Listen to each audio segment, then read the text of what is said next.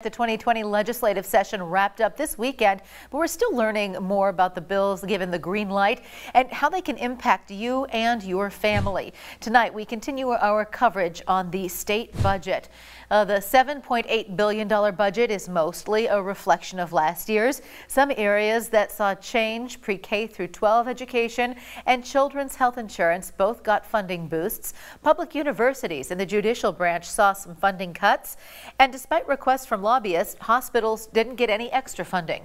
Local 5's chief political correspondent Rachel Droz tells us what hospital representatives say that means for health care amid the coronavirus pandemic.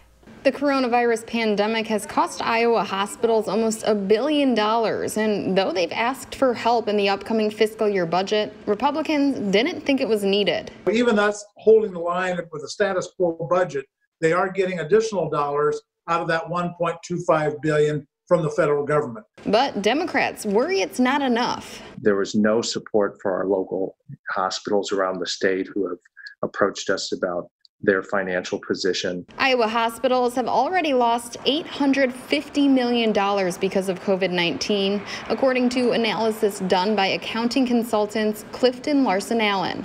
By the end of June, that figure is expected to rise to $1.2 billion. The Iowa Hospital Association couldn't do an on-camera interview, but in an emailed statement, they said in part, quote, Iowa hospitals did not receive any additional funding in this year's state budget allocations. Although federal funding has provided some relief, hospitals still have significant funding gaps, and they are uncertain how the virus will financially affect them in the future. Iowa hospitals will need the support of lawmakers to ensure they remain able to provide the outstanding level of community service and response that Iowans have come to know and depend on throughout the pandemic.